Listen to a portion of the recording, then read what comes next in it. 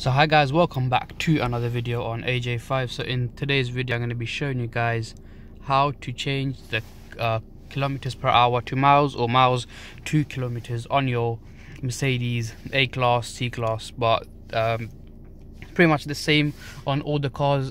This one that we're looking at is a 2016 model, so it's pretty much the same on from 2012 onwards to 2018. So here you've got your little buttons to choose that controls that bit there.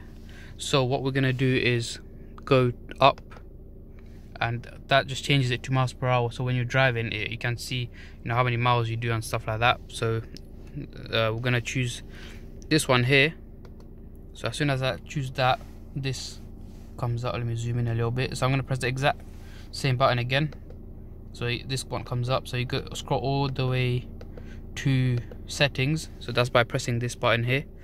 So once you go into settings, let me zoom out, press OK. Once you press OK, you get instrument cluster, press OK again, and then here you go, display unit, speed, odometer. At the moment is miles, so if you press OK it changes to kilometers, and then if you press OK again it changes to miles. So that's how you change it from kilometers to miles, or miles to kilometers, depending on where you live.